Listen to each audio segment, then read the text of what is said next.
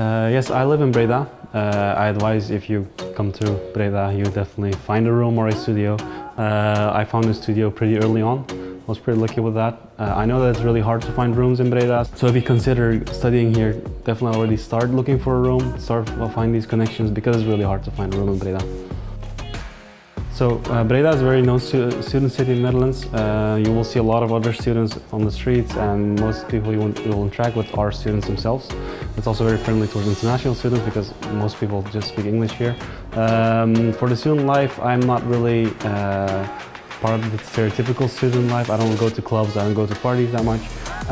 But how I experience the student life is mostly with my friends here that I made at the school, where we, after school, we hang out at places, go to Buas clubs together, and just in general have fun with each other and make experiences. So what Buas clubs is, it's basically communities outside of the school program that everyone throughout the entire campus can join.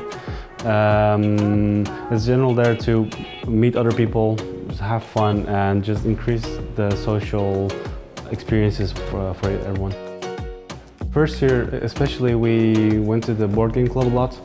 It's not really a typical workshop that you have to follow. You can just go there to play some board games, get to know other people there. As well as the D&D club, it's also a very large community and all these people that have the similar interests, and it's a really fun thing in general. And there are a lot of other clubs such as cooking club, band jam, and general clubs that you can join.